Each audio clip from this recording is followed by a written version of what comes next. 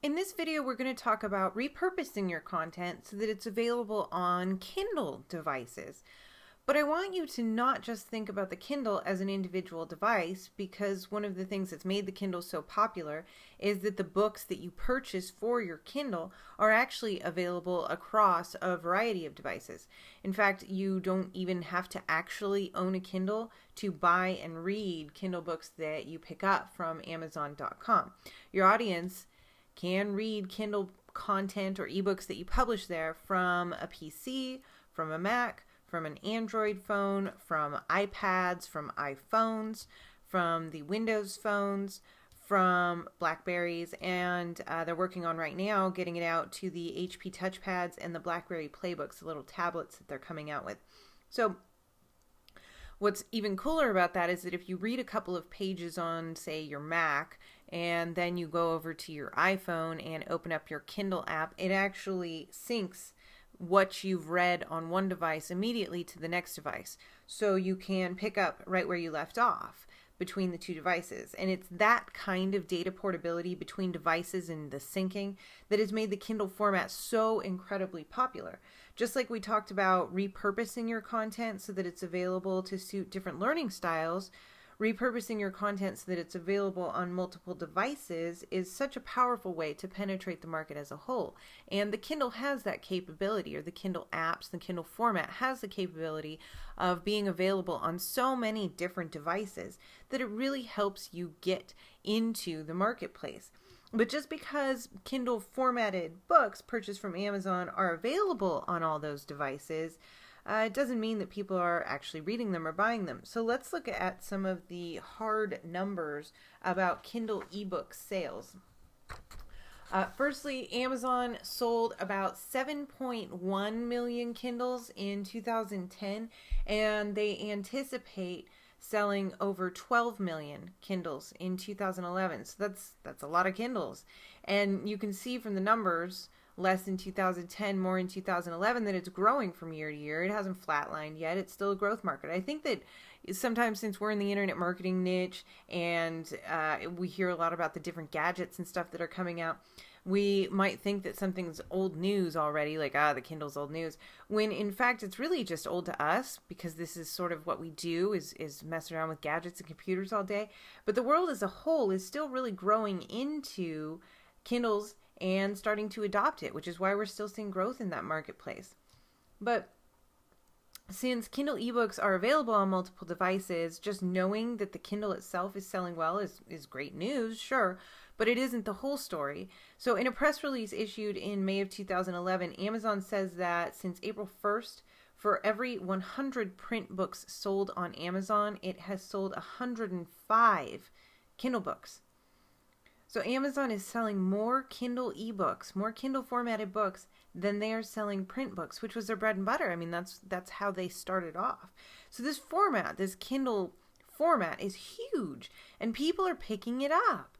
People are adopting it. Whether people are reading the Kindle books from an actual Kindle or they're using a Kindle app on an iPad or any other device, the market has adopted this format en masse. And it's even surpassing those print book sales. This is incredible. These numbers are insane. Plus, it's still growing. Amazon also wrote in the same press release that they sold more than 3 times as many Kindle books so far in 2011 as they had during the same period in 2010. So let's put that in simpler terms. They've tripled their Kindle ebook sales between 2010 and 2011. I mean, this is, again, just a massive growing marketplace, and I can't imagine not wanting to be a part of it. Now, at the time that I'm filming this video, the free Kindle app for the iPad is at number 22 in the Apple App Store. It bounces around the top of the charts, but it's always up there somewhere. People are buying Kindle devices more than ever before, and people are buying Kindle formatted books more than ever before. And people are reading those Kindle books on all kinds of devices, including the Kindle itself and the iPad, which, by the way, is expected to reach 23 million sales in 2011. So let's talk about how you can repurpose your content to get it in a Kindle format so that you can open yourself up to that huge marketplace. Amazon calls their Kindle publishing division Amazon's Kindle Direct Publishing, and it's at kdp.com. kindle.amazon.com. And you'll go to this page. It looks something like this.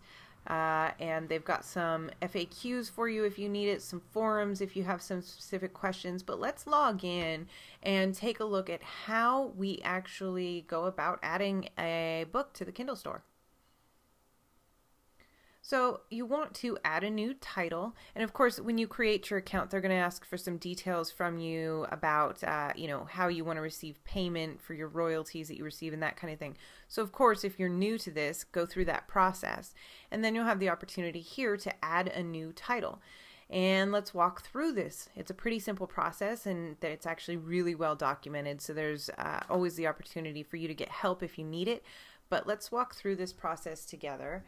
And I'm going to add a blog post that I created and formatted for Kindle as a book here.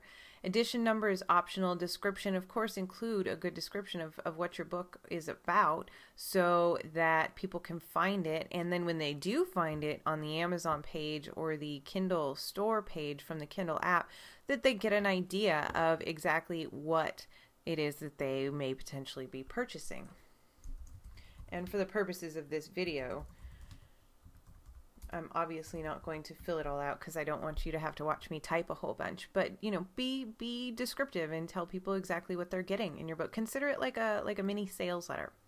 Then you want to add contributors, and if this is a project that you're doing with somebody else, you have the opportunity to add more than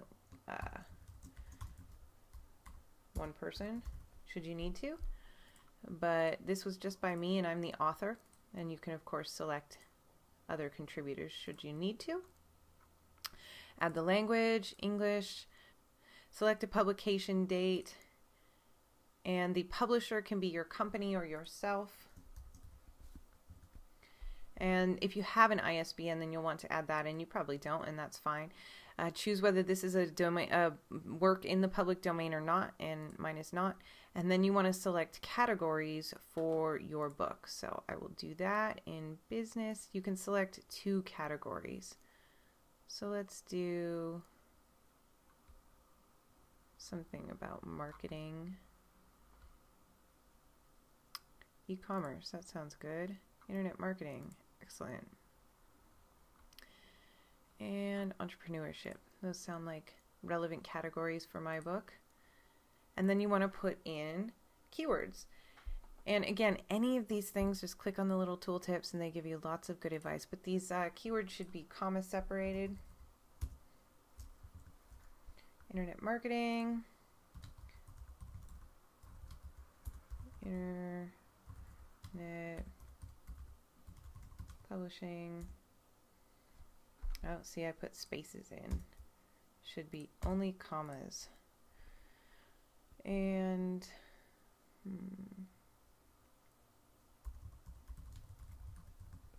online business. Now, upload a book cover.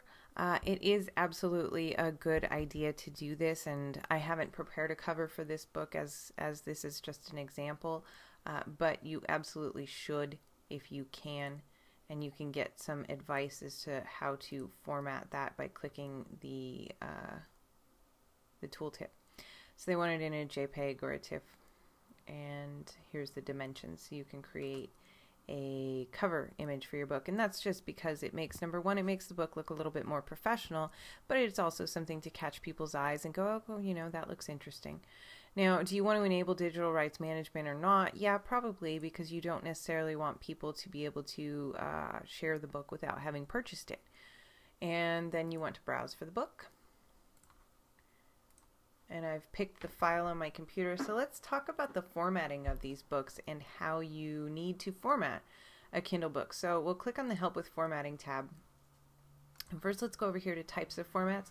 So Kindle will let you publish in from .doc, from Word files, from EPUB files, from plain text files, from Mobi Pocket files, from zipped HTML files, or from Adobe PDF. Now, they do give some advice down here at the bottom that Adobe PDFs don't actually produce the best results, and that they really seem to prefer overall that your file comes in a .doc format.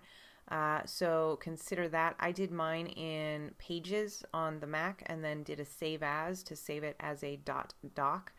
But if you want to get into it, you can look into EPUB, or if you're better with HTML, you can create your book in HTML, of course.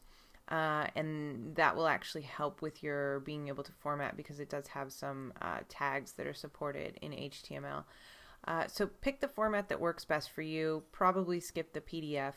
I just use the .doc because that's the standard, that's the thing that just about everybody has. Then you click Upload Book, and then it will tell you that it's converting the book to Kindle format, and then you can click Save and Continue to move forward while it is doing the file conversion. So let's take a look at the formatting in this case it's in Pages, but in Microsoft Word, so that you can upload your book as a Kindle book. What they want is a title page with your book title and your byline. It's also a good idea to put in a copyright page, which I've done here. And also they want a page break between the two so that they appear on different pages. So you do that by just going to Insert and then Page Break. And then next page, in my case, if it was a bigger book, I would want to include a table of contents. But for example purposes, we would then have our text, and here's my text. And it goes on for a few pages, and then that's the end. Now, you can do a lot with the formatting of your Kindle book, of course, and you can go ahead and look in the Kindle book guidelines for more information on exactly what kind of tags they allow and how to go about formatting a document so that it will work in the Kindle format. Once you've uploaded and you go to the next page, you want to say where it can be published or sold. And in this case, this is mine, and so I have the choice to do that, and there's no reason why I wouldn't want it to be available to everybody. So I'm going to select worldwide.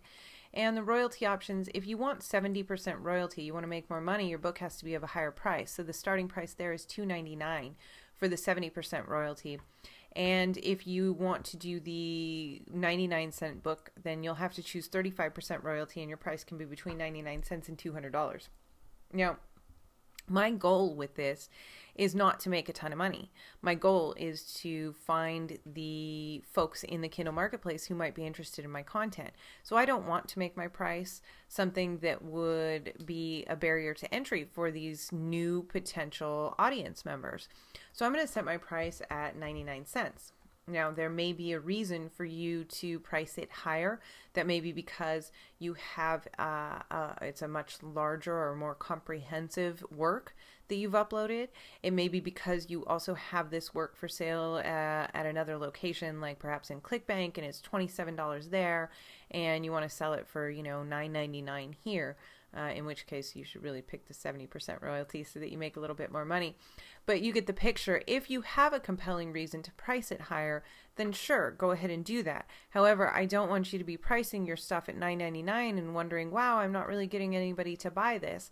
I look at this much more as a opportunity to reach the Kindle audience as opposed to an opportunity to make a lot of money, at least for the purposes of this course. So keep that in mind when you think about your pricing.